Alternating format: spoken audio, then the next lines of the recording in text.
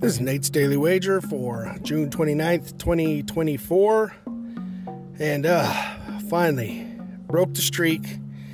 Let's see if we can keep it going. It's nice to get at least one. Let's see if we can stack a couple on top of each other and get the streak going the other way. But at least for now, we kind of halted the momentum. All right, so obviously that means we won last night. We got the under to hit. So I'm thinking let's stay with the same well, right? We still got the same two teams playing. And tonight, the total has actually gone up a run. It's up to 9.5. They got some crappy pitchers going.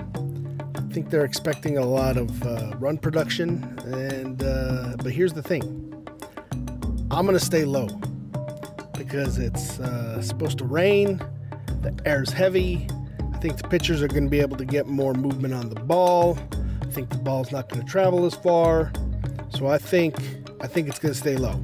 That's my thought.